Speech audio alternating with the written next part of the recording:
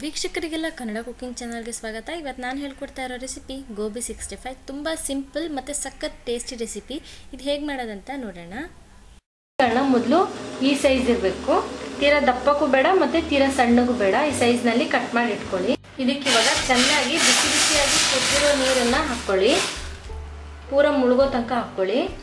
ಇವಾಗ ಇದನ್ನು ಒಂದು ಪ್ಲೇಟಿಂದ ಕ್ಲೋಸ್ ಮಾಡಿಬಿಟ್ಟು 10 ನಿಮಿಷ ಇದನ್ನು ಎತ್ತಿಡಿ.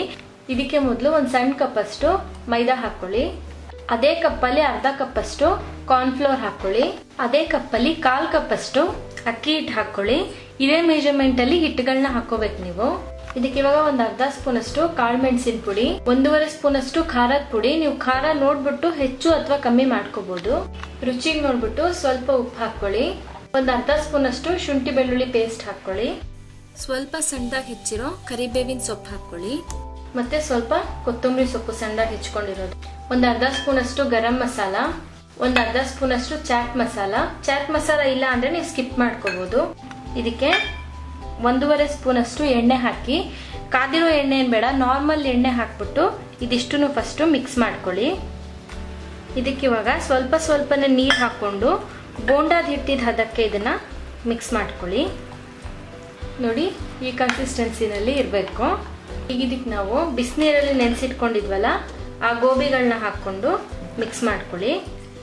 ಇದನ್ನ ಇವಾಗ 10 ನಿಮಿಷ ಎತ್ತಿಡಿ. ಸ್ವಲ್ಪ ಗೋಬಿ ಒಳಗಡೆ ಮಸಾಲೆ ಎಲ್ಲ ಚೆನ್ನಾಗಿ 10 ನಿಮಿಷಕ್ಕೆ ಹಿಡ್ಕೊಳ್ಳುತ್ತೆ. ಹಾಗೆ ನೀವು ಇದಕ್ಕೆ ರೆಸ್ಟೋರೆಂಟ್ ಸ್ಟೈಲಲ್ಲಿರೋ ಕಲರ್ ಬೇಕಂದ್ರೆ ಇನ್ನೊಂದು ಸ್ವಲ್ಪ ಫುಡ್ ಕಲರ್ ಕೂಡ ಆ್ಯಡ್ ಮಾಡ್ಕೋಬಹುದು. ಬಟ್ ನಾನು ಫುಡ್ ಕಲರ್ ಹಾಕೋದಿಲ್ಲ, ಬೇಕಾದ್ರೆ ಹಾಕೊಳ್ಳಿ, ಇಲ್ಲಾಂದ್ರೆ ಸ್ಕಿಪ್ ಮಾಡ್ಕೊಳ್ಳಿ. ಎಣ್ಣೆ ಒಂದ್ಸರಿ ಚೆನ್ನಾಗಿ ಕಾಯಿಸ್ಕೊಂಡ್ಬಿಟ್ಟು ಫ್ಲೇಮ್ನ ಸಿಮ್ಮಲ್ಲಿ ಇಟ್ಕೊಳ್ಳಿ. ಸಿಮ್ಮಲ್ಲಿ ಇಟ್ಕೊಂಡು ಈ ಗೋಬಿಗಳನ್ನ ಹಾಕೋತಾ ಹೋಗಿ.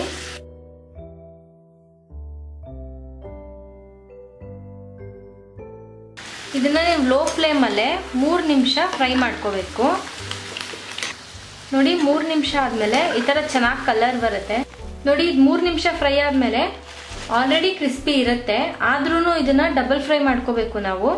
ಈಗ ಲೋ ಫ್ಲೇಮಲ್ಲಿ ನೀವು 3 ನಿಮಿಷ ಬೇಯಿಸ್ಕೊಂಡಿರ್ತೀರಾ. ಈಗ ಗ್ಯಾಸ್ ಫ್ಲೇಮ್ನ ಫುಲ್ ಹೈನಲ್ಲಿ ಇಟ್ಕೊಳ್ಳಿ. ಹೈನಲ್ಲಿ ಇಟ್ಕೊಂಡು ಎಣ್ಣೆ ಫುಲ್ ಕಾದಿರ್ಬೇಕು, ಅಲ್ಲಿವರೆಗೂ ಇದನ್ನ ಎಣ್ಣೆ ಕಾಯಿಸ್ಕೊಳ್ಳಿ. ನೋಡಿ, ಎಣ್ಣೆ ಇವಾಗ ಫುಲ್ ಕಾದಿದೆ. ನಿಧಾನಕ್ಕೆ ಈ ರೆಡಿ ಮಾಡ್ಕೊಂಡಿರೋ ಗೋಬಿಗಳನ್ನ ಹಾಕೊಳ್ಳಿ. ಇದನ್ನ ನೀವು ಜಾಸ್ತಿ ಅಂದ್ರೆ 1.5 ಇಂದ 2 ನಿಮಿಷ ಫ್ರೈ ಮಾಡ್ಕೋಬೇಕು. ಈ ತರ ಮಾಡ್ಕೊಳ್ಳೋದ್ರಿಂದ ನೀವು ಸುಮಾರು ಹೊತ್ತು ಎತ್ತಿಟ್ರು ಇದು ಕ್ರಿಸ್ಪಿಯಾಗೇನೆ ಇರುತ್ತೆ. ಅದಕ್ಕೋಸ್ಕರನೇ ಡಬಲ್ ಫ್ರೈ ಮಾಡ್ಕೊಳ್ಳೋದು. ನೀವು ಇನ್ನೇನು ಗೋಬಿನ ತೆಗಿತೀರಾ ಅನ್ನೋವಾಗ ಹಸಿರು ಮೆಣಸಿನ್ಕಾಯಿ 3 ಉದ್ದುದಾಗಿ ಹೆಚ್ಕೊಂಡು ಮತ್ತೆ ಸ್ವಲ್ಪ ಕರಿಬೇವಿನ ಸೊಪ್ಪು ಹಾಕ್ಬಿಟ್ಟು ಮಿಕ್ಸ್ ಮಾಡಿ. ಇವಾಗ ಇದನ್ನ ತೆಕ್ಕೊಳ್ಳಿ.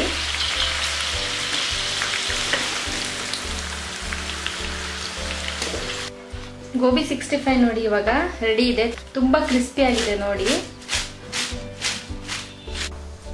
ಬಿಸಿ ಬಿಸಿಯಾಗಿ ಇದನ್ನ ಸರ್ವ್ ಮಾಡಿ. ಇವತ್ತು ನಾನು ಮಾಡಿದ ರೆಸಿಪಿ ನಿಮಗೆಲ್ಲ ಇಷ್ಟ ಆಗಿದೆ ಅಂತ ಅನ್ಕೊಂಡಿದ್ದೀನಿ. ಇಷ್ಟ ಆಗಿದ್ರೆ ನನ್ನ ಚಾನಲ್ಗೆ ಸಬ್ಸ್ಕ್ರೈಬ್ ಆಗಿ, ಹಾಗೆ ಲೈಕ್ ಮತ್ತೆ ಕಮೆಂಟ್ ಮಾಡೋದನ್ನ ಮರಿಬೇಡಿ.